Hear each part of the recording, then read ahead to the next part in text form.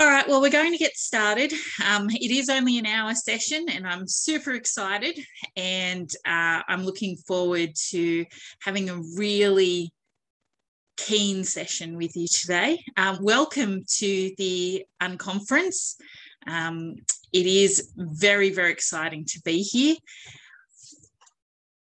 My name is Stacy Jacobs. You're going to learn a lot more about me in today's session, so I'm just going to leave it at that for the moment. Today's session is titled Learning from Youth.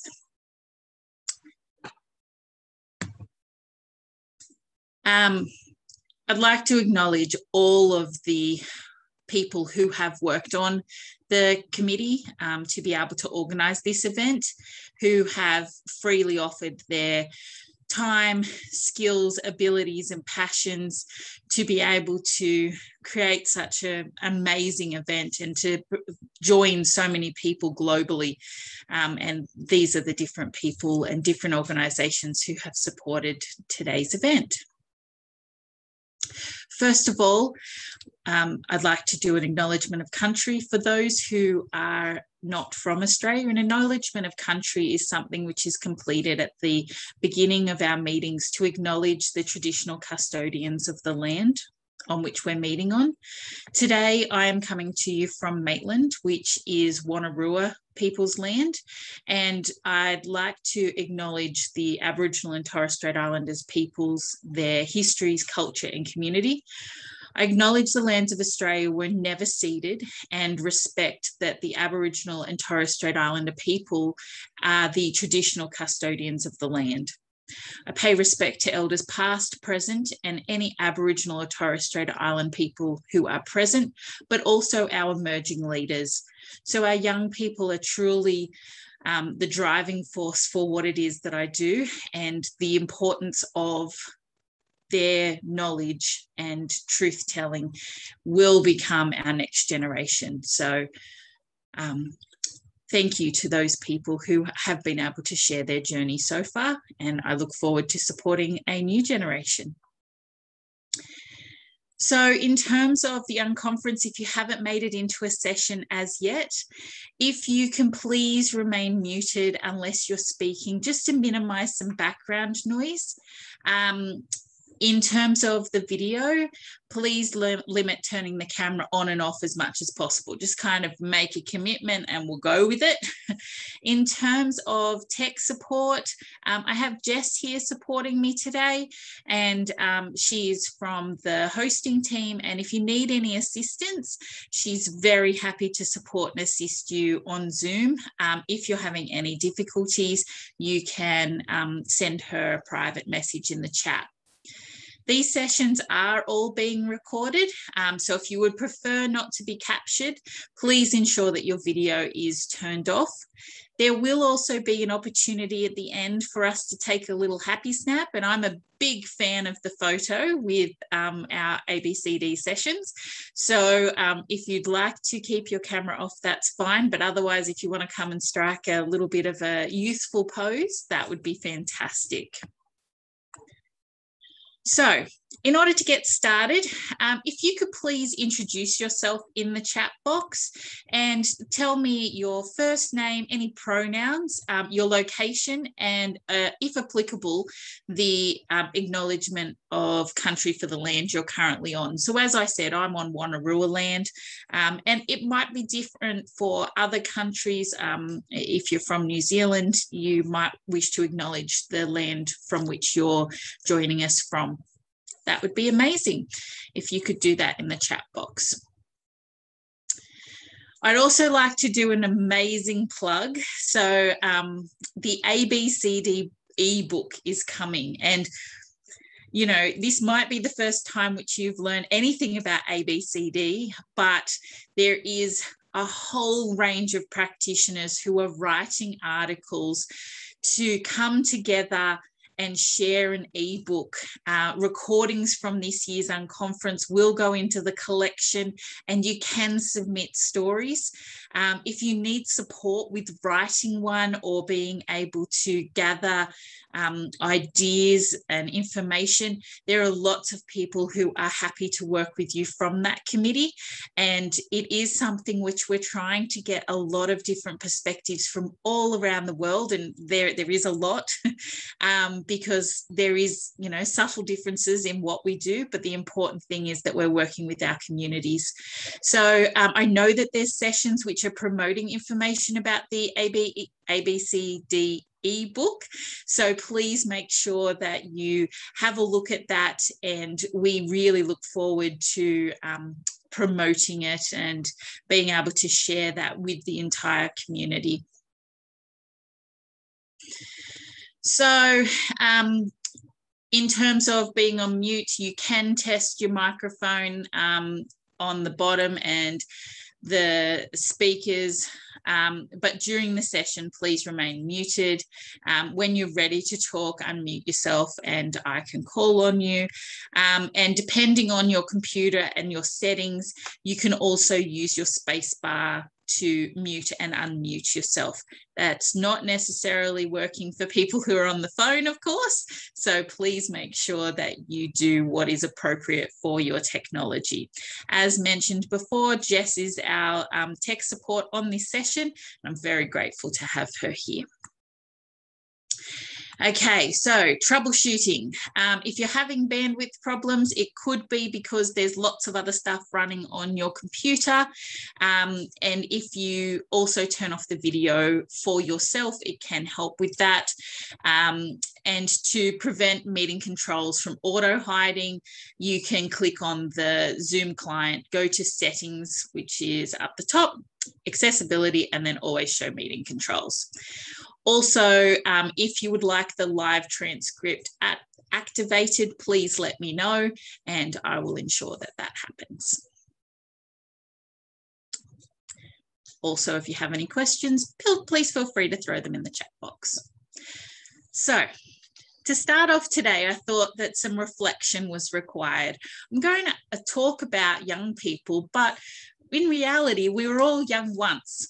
And we were all passionate about something, and it was important to us, and it may still be important to you today, but it may not be.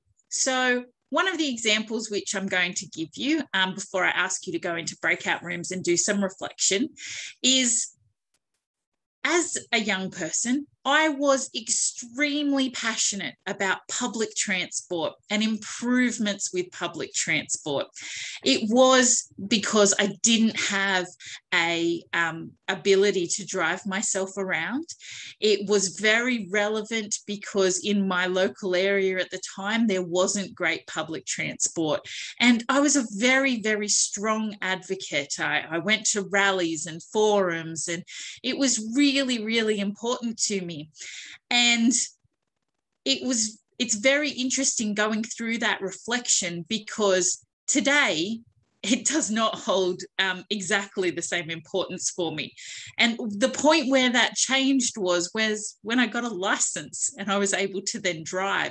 It was no longer as relevant for me.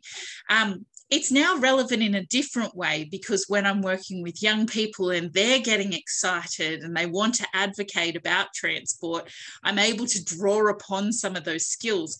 But today, I want you to have a think about, as a 15, 16-year-old, what were you passionate about? What did you do about it?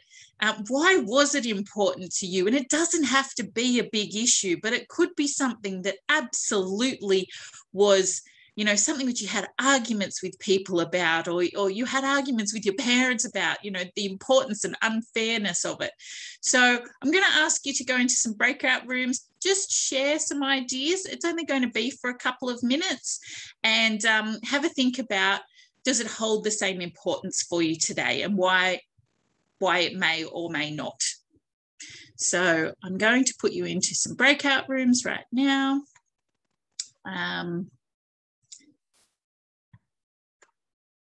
Okay, and away we go.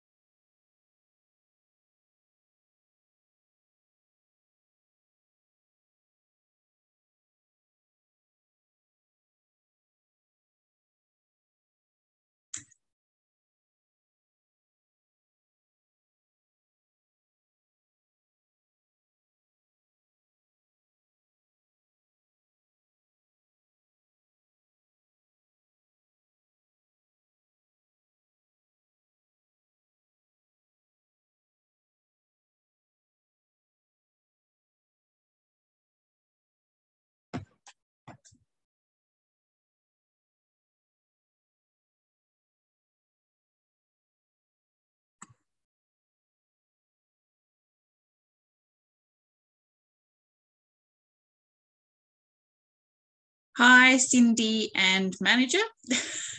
We're just in some breakout rooms at the moment, talking about, as a young person, what were you passionate about and why was it important to you, and does it hold the same relevance to you today? I will assign you to a breakout room and hopefully you'll be able to have some discussion.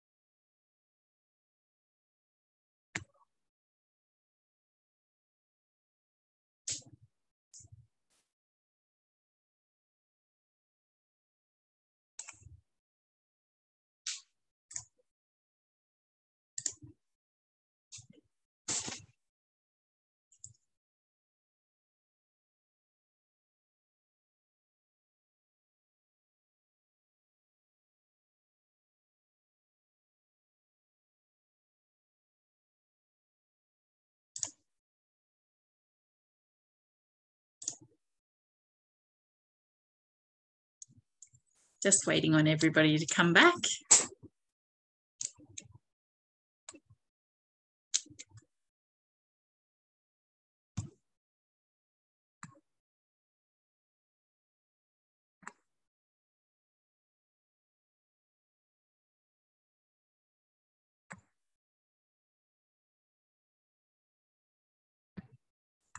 Fantastic. Well, welcome back, everybody. Is there anybody who would like to share something which they were extremely passionate about and still remain passionate about from being a teenager to today?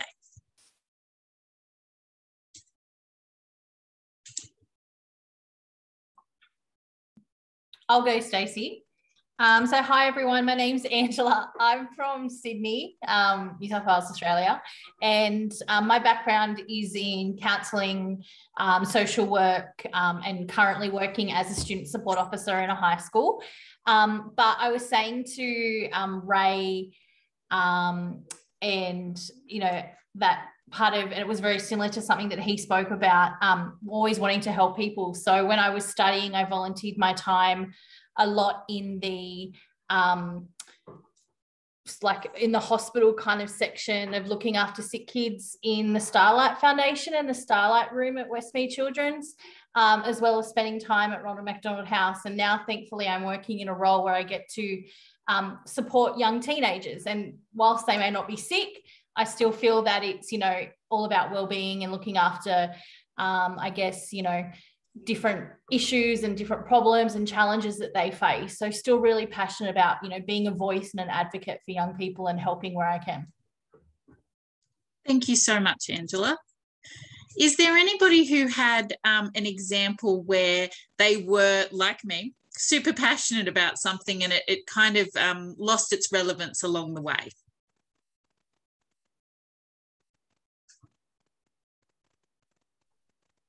I guess mine changed to some degree.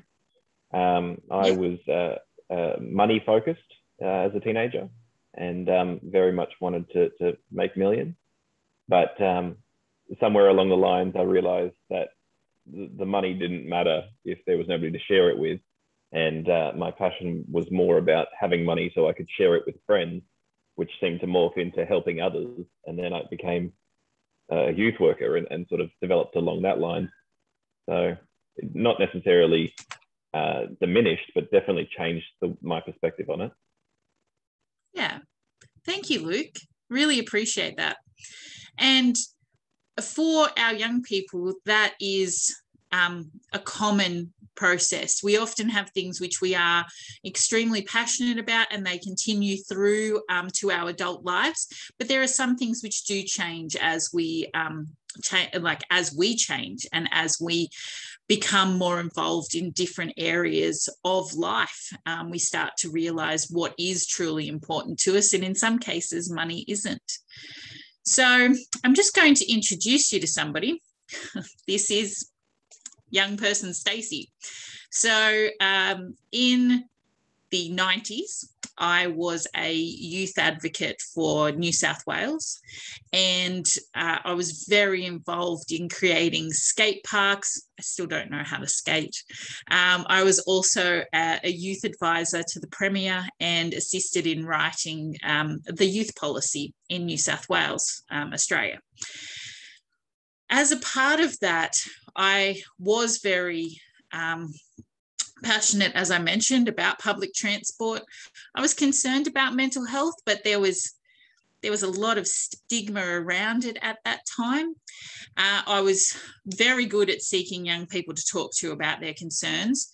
And at the same time, I was worried about school and fitting in and really scared about being different. And for those who know me nowadays, that's well and truly gone by the by. When I look at where I have finished and landed at this moment, I am working in a high school. I very much provide a safe space to allow for those who want to be able to fit in and encourage people to be unique and different. So it's very different. Concerns about mental health continue, of course, and I've become an advocate and very passionate about it. And of course, have continued with my consultation. At the moment, I work as a student support officer, and that role is quite unique in New South Wales. It is one which will be in each of our high schools, but it started as a trial almost 10 years ago. And what it allows is a youth work position within the high school, full-time, permanent, to be able to support the young people. That kind of sits apart from the counselling staff in terms of it's not a counselling position and it's not a teaching position either. So it's very much a different perspective compared to other forms of education. Okay, so I've got a question for you, and I've got a mentee because I love mentees. In terms of you, what are the areas that you need support? All right, how is it that you like to get supported? And so this could be in your work, in your family, but in your work, I feel supported when? All right, is my posed question on our Mentee. So if you'd like to, you can go to mentee.com, and if you enter the code, or you can use the QR code, and I'm looking at the information in terms of how do you feel supported? Because then we're going to have a chat about how that might work for young people.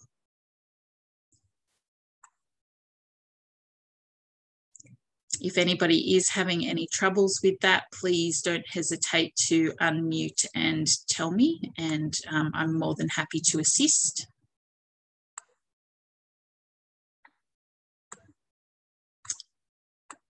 Tech is my friend.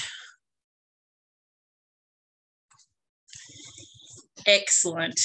Starting to get some words up. I'm going to stop sharing this one and I'll bring up the Menti so that everybody can see it as it happens. I will have a copy of this for you afterwards, of course.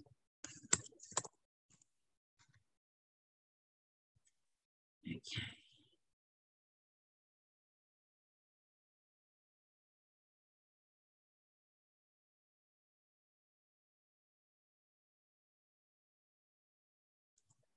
Oh, I'm loving some of the words and I can't wait to show you.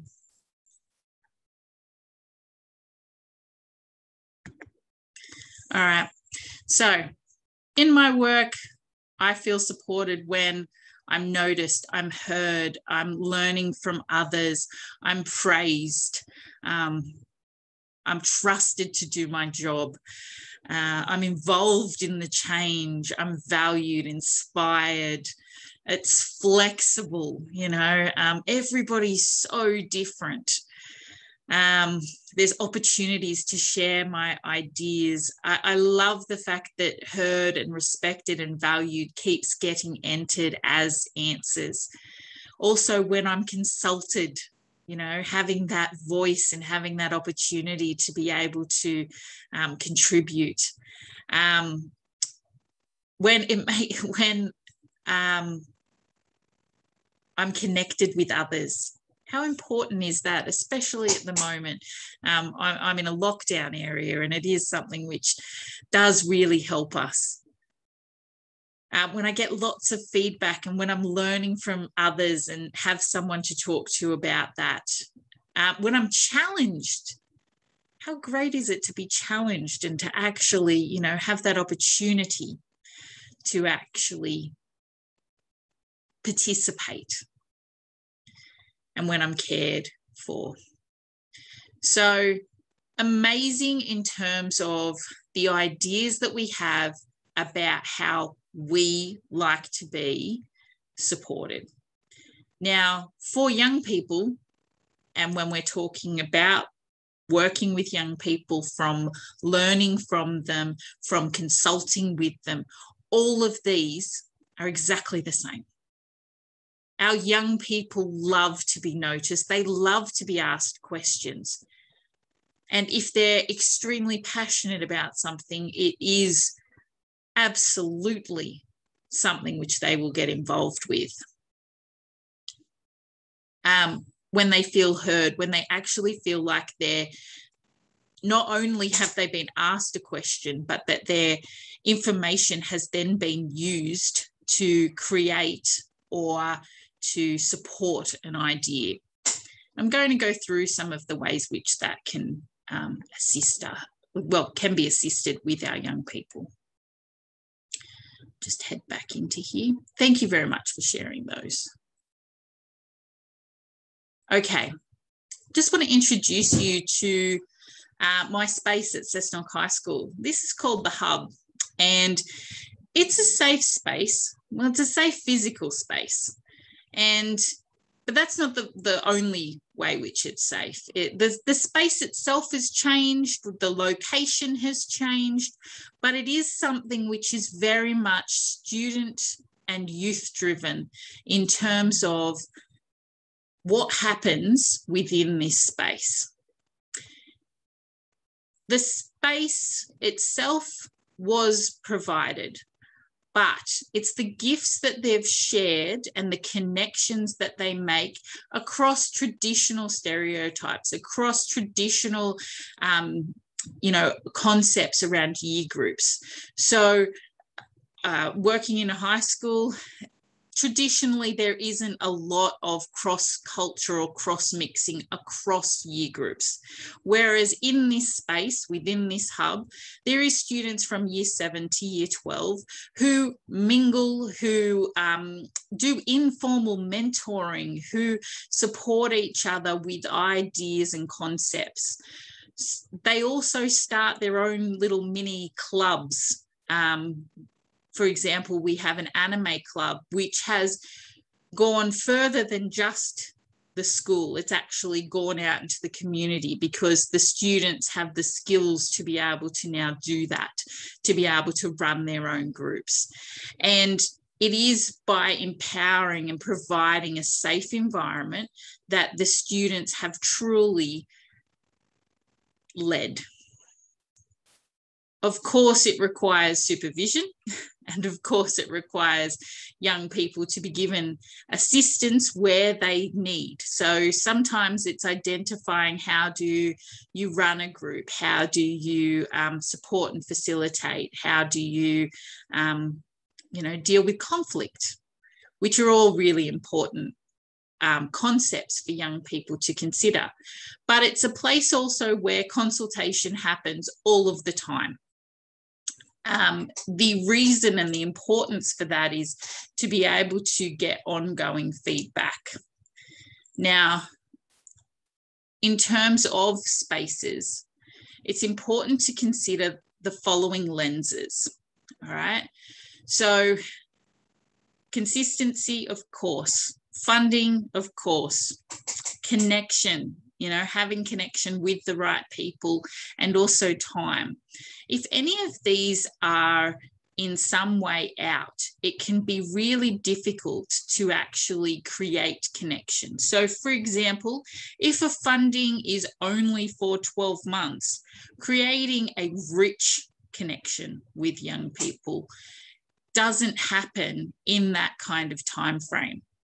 It's something which establishing rapport and establishing trust takes time.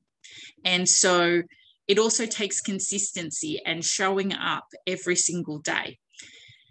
So by using the assets within our space and by creating those connections between people over time, there's able to be a really, really rich dialogue. And young people feel empowered to actually take on their own roles, to the point now where that safe space it's a student space. It is a place where they feel comfortable and they're quite happy to lead from, which, schools can at times be places where there is a hierarchy, where there is power. And so to therefore have a space where young people feel that they have power is very, very important. Also allowing the opportunity for those gifts to flourish. As I mentioned, the opportunity of creating and providing groups is so important to our young people. They want to share, they want to give. And I reflect on Angela when she said she always wanted to help. There is a genuine desire by our young people to give and give freely of things which they know and things which they'd like to teach others and to inspire others to become involved. So being able to provide a space that allows that allows the opportunity and that is consistent. The difficulty always is that funding model. And, having pilot projects means that creating those spaces can be really difficult, but how do you continue to work with people so that you make sure that those 4 elements can work in harmony together, where as opposed to one of them being off kilter? When we think about our young people and community, the young person, of course, is, the most important person. They do have supports that sit outside that, and we have community that, is a part of. It takes a community to raise a child. We talk about that quite frequently. And so all components must be involved when we're talking about learning from our young people. It isn't just asking the young person at times. Sometimes it's asking the support networks and asking the community about what gifts can they give, how can they support. So if young people are passionate about an opportunity, they will take the chance to participate in whatever format it's provided. I have seen surveys which have been 50 questions long and have had, you know, multiple qualitative answers being required.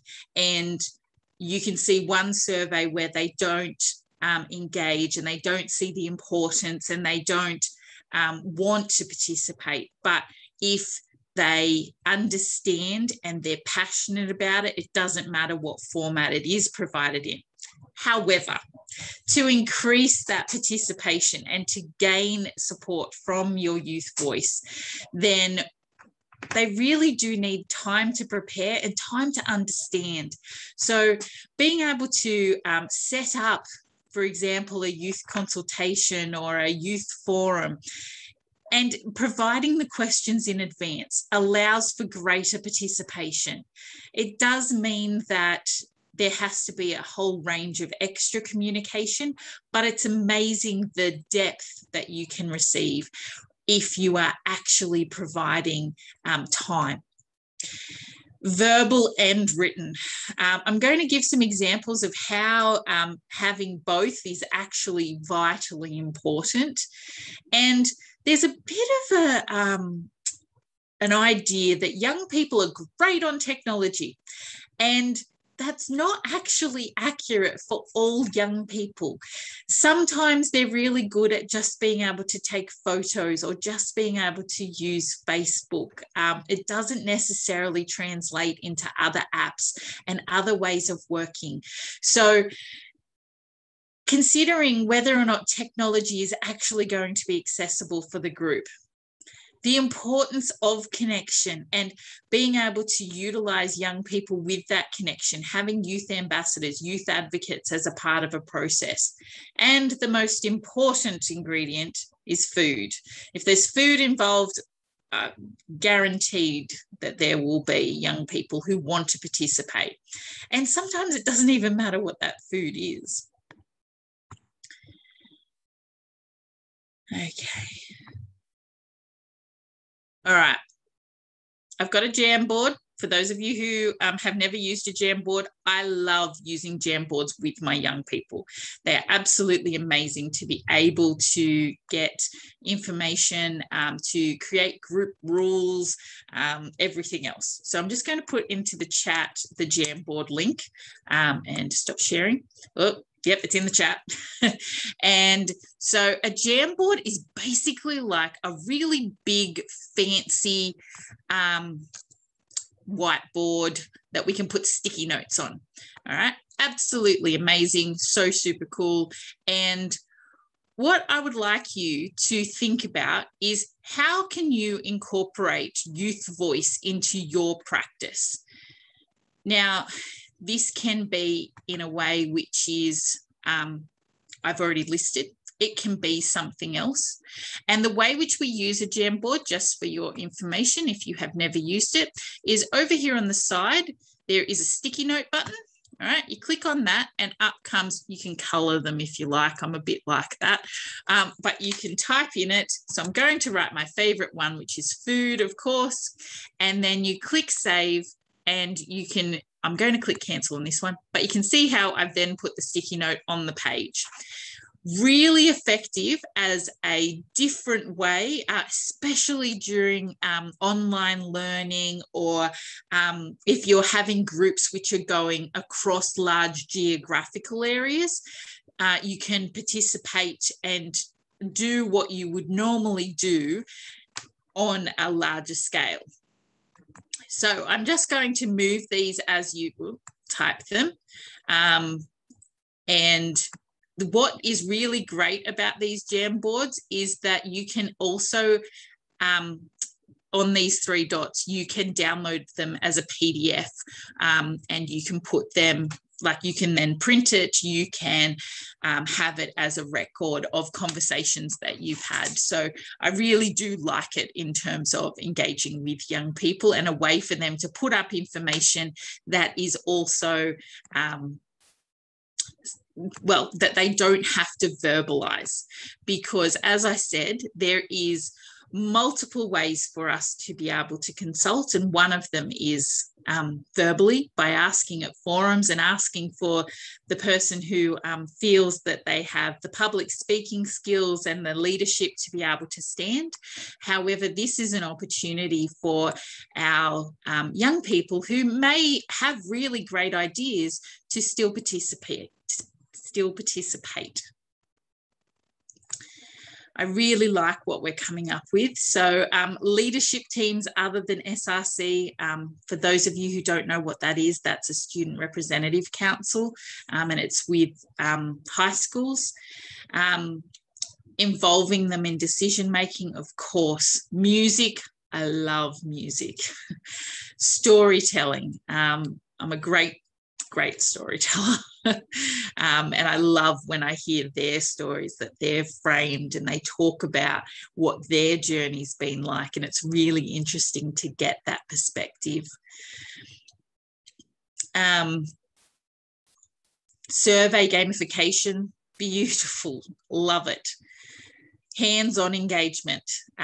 Some of the best things that I've ever run have been involving where we've involved our other senses. So we've got touch and taste and hearing and, you know, smell that are involved because they're really happy to be there. And, you know, if you've got food and you've got a barbecue going at the same time, you've got that smell that's happening, and you've got that idea that we're going to share a meal together, and the connection, it really does wonderful things. How do they want to help is so vitally important. Asking young people how they want to help, because as I mentioned, if they're passionate about something, the question will not be like, is this too hard? It'll be, how many times can I participate if they're passionate? But if they are not passionate about it, it's really difficult. They may not see the purpose. They may not see the reasons why. All right, fantastic. I'm just going to have to move along, and I'm so sorry. Hour goes really fast. All of this information will be available afterwards. So if you continue to participate, that's okay. I'm going to continue to filter that out. So I'm just going to talk about a couple of success stories that have happened from doing things a little bit different and learning from young people in terms of how to gain youth voice. So, for example, the first example which I have is our youth forum of 2014, and there was 5 different ways of participating. The first one was that there was your traditional plenary session where, you know, somebody came and they lecture style, and then a microphone was passed around. And I'd taken some young people to a youth forum, and some of them didn't feel incredibly comfortable with that being the only way of participating.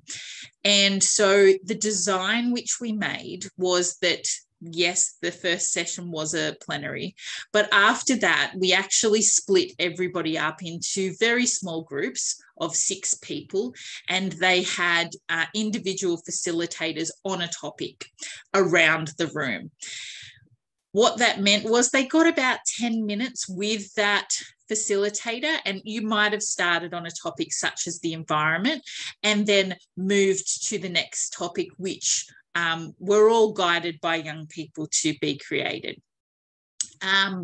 There was transport, mental health, physical health, employment, education. So huge range of topics.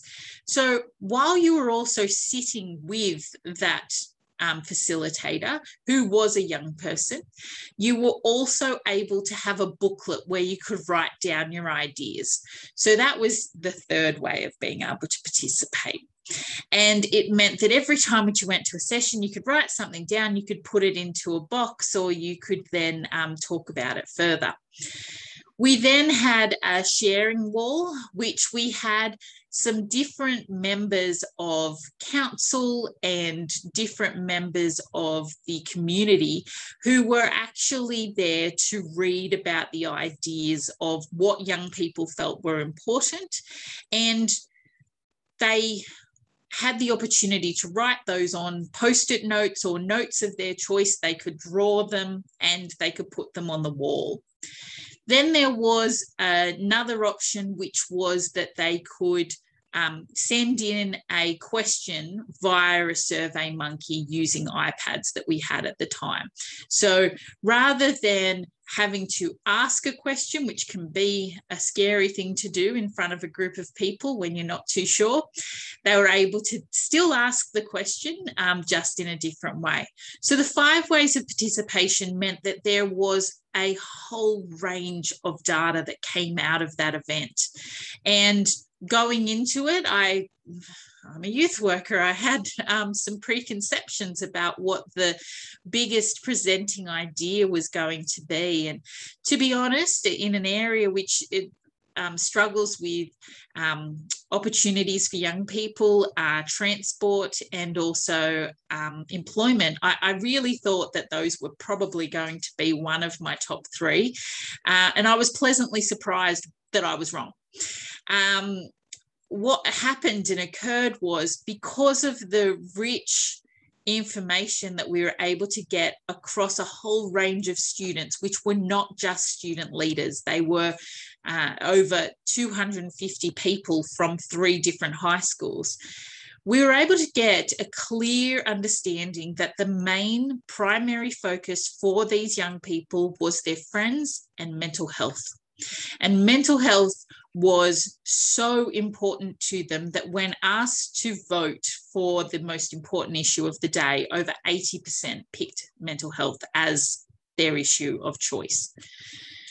What that then meant is that report was then able to be used to advocate with local council, the local youth council, and the state government to eventually see a change where there was mental health services in the local area.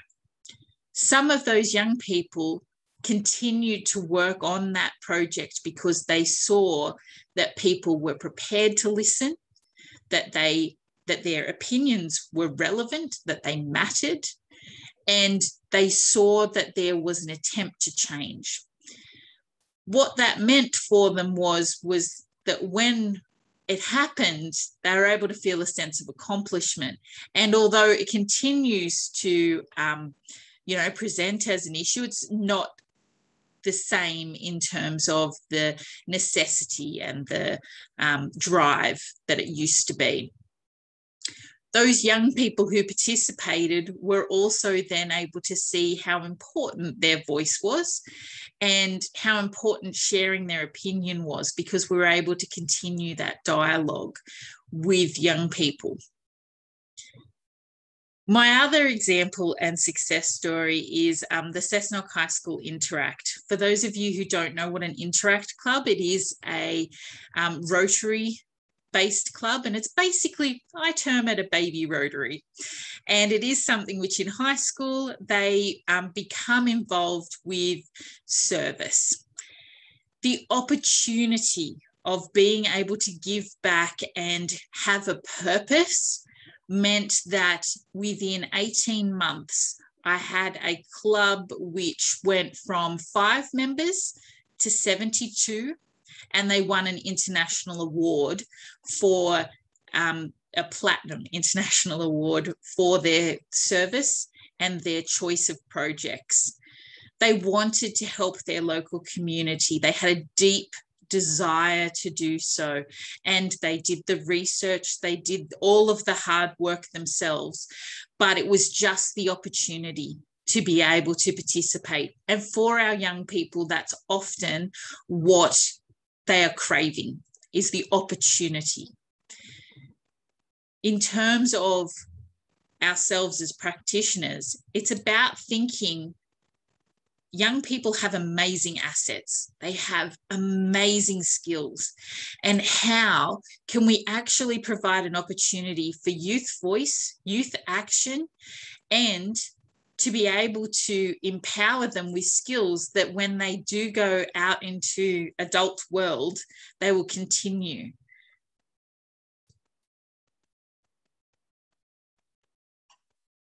So, special thanks today to Cessnock High School, who are, of course, my employers and are amazing. They have given me the best job and the best life purpose. I would never, ever, ever want to leave. I do have my Facebook page there. I like likes. I constantly say that. If you'd like to follow me, that's great. I also have my email address there, but it'll also be into the Harvest. And all notes will be uploaded on Kiko for download post-presentation. So we'll have some screenshots and things like that. But today I want to talk about a checkout, all right? For those of you who haven't participated in some of the ABCD stuff, a checkout is something which we do at the end of a session, and it kind of tries to draw everything back together and make it relevant for you moving forward. All right, so I'm just going to, sorry, I've got to bring up my, oh, I love how many things are on the Jamboard, just FYI. I'm just going to bring up my, oh, if anybody has any questions, can you please put them in the chat box?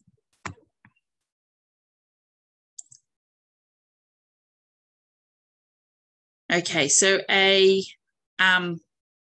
way which a checkout works is it's a question which is posed to you to have a think about as to how are you going to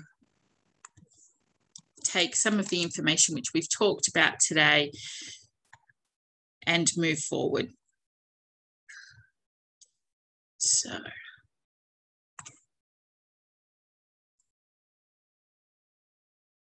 what I would like to pose to you, oh, the 5 ways of participation? Yes, sure, Monica. So we had the plenary where people could talk verbally and use a microphone. We then had the smaller sessions where we're talking 6 to 8 young people. We then also had our where you could write in a booklet and pass that information on. We had a wall where they could use sticky notes, and then we had a survey monkey where they could also put their questions in. Fantastic way of ensuring that you are addressing all areas of access. The other component is that we shared the information that we were going to be talking about before the youth forum. And what that meant was that they were able to have a think about it and know what we were going to talk about. It wasn't a surprise. And that's something which I think that we all like to be able to know information. We all like to be able to have a think about it before we're put on the spot and asked a question. So young people are no different, and that's certainly the case with their support needs. And what I'd like you to think about is, what did young Luke need? What did young Angela need to be able to participate and be able to have an opinion and to be able to have growth? And how can you incorporate that into your practice? Because some people, they forget what it was like to be a young person. They forget about how important it was to, you know, rally against an idea, to, you know, become super passionate. So my checkout for you today is, I want you to think about, what did young you need? And why was that critically important at that time? Because if you can understand that, then we can start to understand what young people might need when we're working with them and when we're asking them questions. Now, before we finish, I have to do a photo, and I'd really love some people on camera. As I mentioned, I'm one of the crazy people in the meetings who loves to do like lots of, peace signs. And, if you've seen any of the stuff on the Jada Institute, it's all me being a bit crazy. So if you would like to put your camera on for my picture, I would really, really appreciate it. And then I'm just going to, I've got to do a screenshot thing, whole difficulty of things. And then I will come in and, okay, so I'm going to go 5, 4, 3, 2, and anybody who wants to make a silly one. All right, fantastic. Thank you so much. If anybody has any questions, you can unmute. I am aware that it's about 5 to the hour and that there are so many cool sessions that are happening here at the ABCD Unconference. Please go and enjoy. There are some super cool people here from across the world, and I really would love for you to meet some of them. They're amazing. Yeah. Any questions? Otherwise, I'm going to turn off my recording and then I'll take anything else. I'm just getting thank yous. Thank you to Jess. Jess, you're amazing.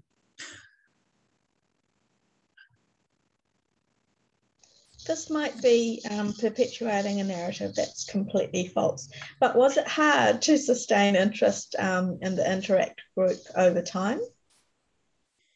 No.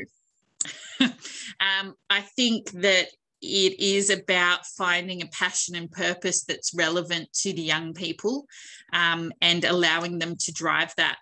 If young people are passionate and interested, they have no limits in terms of what they provide and how they engage. If it's something which is designed or given to them, it's not something which they will necessarily have the same love or care for. And to that end, we did have guest speakers who would come and talk about their ideas and concepts. And sometimes they just went, no, we actually don't really care about that. One of the most inspiring things which I saw, they did kindness awards because they felt it was really important to be kind to others and recognize people who were kind. And they invited everybody for dinner, and they made dinner for staff and students and Rotary and members of the community and gave out kindness awards. But that was what they wanted to do. And with support, I'm a bit of a sook, so I cried a lot because they were using their voice and their skills, their gifts.